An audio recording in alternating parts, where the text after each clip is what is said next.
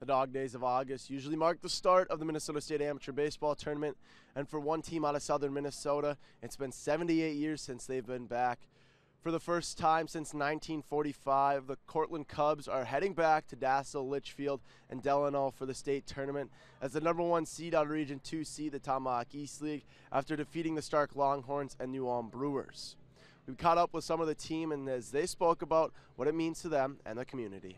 It was extraordinary. Just the town came to life and really supported the heck out of us all the way through the year.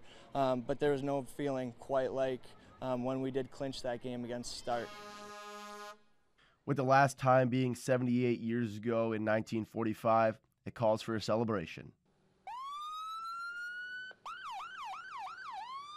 Roll parade, all the way from the fire department and across town to the baseball field.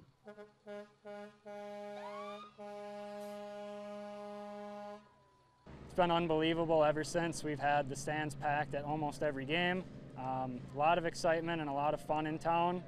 Everybody's been, very supportive in the area, and it's been a really wild ride going from where we came back up in 2015, from one of the worst teams in the league to all of a sudden being the best team in the league at the end of the year was just an unbelievable experience. Of course, not without the support of the fans and the small town soaking it all in. It's been great. Fans have been here at every game, home or away, far away, close, it doesn't matter.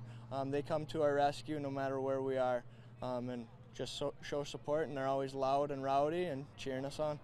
From the baseball field in Courtland, Jackson Jurek, KEYC News Now.